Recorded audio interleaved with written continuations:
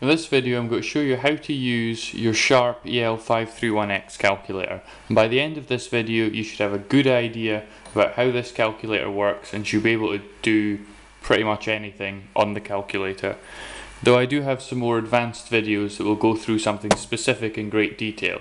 This will give you a wide overview of everything this calculator is able to do, and you can fill in the rest of it yourself, but you'll be familiar with its working, so that shouldn't be difficult.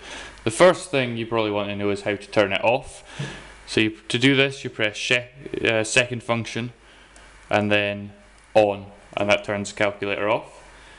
You also want to be able to move between degrees, radians and gradients. To do this you want to use this DRG button here, and you'll notice that this at the top changes, so it now reads rad for radians after you press that, and then pressing it again will take us into gradians and then back to degrees. When you're doing calculations you want to make sure you're in the mode that you want to be in, otherwise you'll get answers that will confuse you. You can also do conversions on this calculator, so if we put in 90 equals, we're in degrees mode. If we press second function and then the pi button, that converts it to radians, but it also changes the mode of the calculator to radians, so be aware of that. Second function pi puts us into gradians, and then second function pi again gets us back to degrees. So if you're doing these conversions, do realize that it is changing the mode of your calculator. So you can use the DRG button to get it back into that mode. Fractions, another useful application of this calculator, though I don't like the way it does fractions on this calculator. The fractions are far better done on Casio calculators, but you can do fraction operations just the same, i.e. it gives you the same answer. So let's look at how the fraction function works. So we've got this AB over C button. By pressing that we can access its fraction functions. So let's put in a quarter.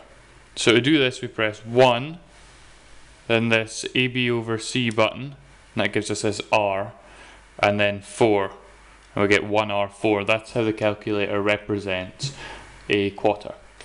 We can also put in 1 1/4, which is done in this funny way.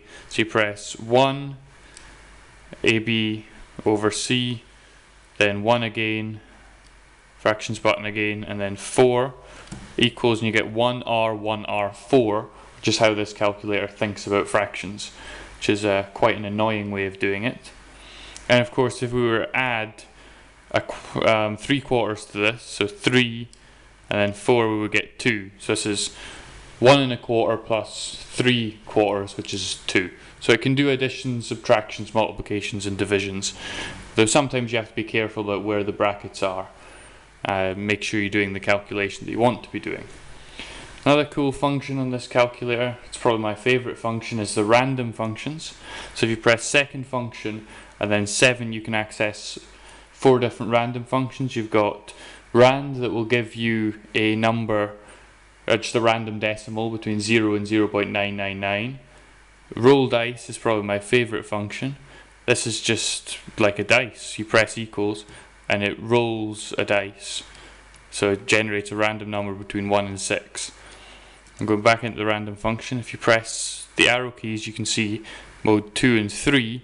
2 is a coin toss, so a random number 0 or 1 representing heads and tails, or a random integer, which is just a random number between 1 and 99. Now that you've got used to playing around with your calculator, you may put it in an annoying mode and want to get it back. In general, the way you do this would be to press mode and then 0, and that usually gets you back into the normal modes. However, if you've really been playing around with it, like you've done something like this and you want to do 5 times 5 and it won't let you, you've put it into a different counting system. The way to reset it is there's a button on the back, and if you press that in like that, the calculator is now reset and calculations work the same way. Right, moving on. The AND function, which is basically accessing the memory of the calculator. So if we did 5 times 5, which is 25, then we press alpha, and then the ANDS button, we could add 5 to that and get 30. So the ANDS function pulls up the last result that you've got in the calculator, and that's quite helpful. So let's look at the statistics, which you'll probably be quite interested in.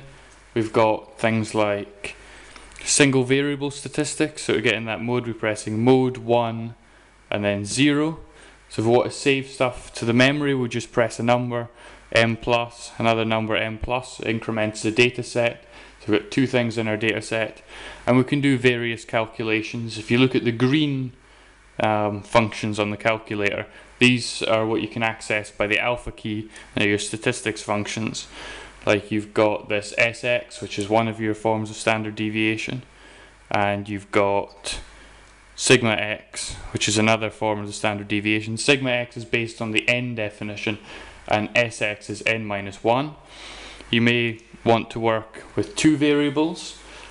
So this is another statistics mode. So to get into this, you're pressing mode 1 and then 1. There's also 3 variable statistics which you can do. Say we wanted to enter 2, 3, so we've got an x and a y series of data.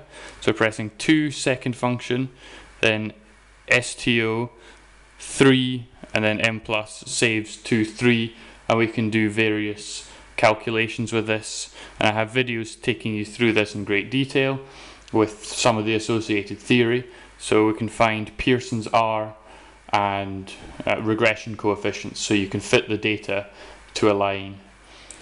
So that's a very quick overview of how your Sharp EL-531x calculator works, and hopefully after this video you know what you're doing and can work this calculator reasonably well. Thank you for watching.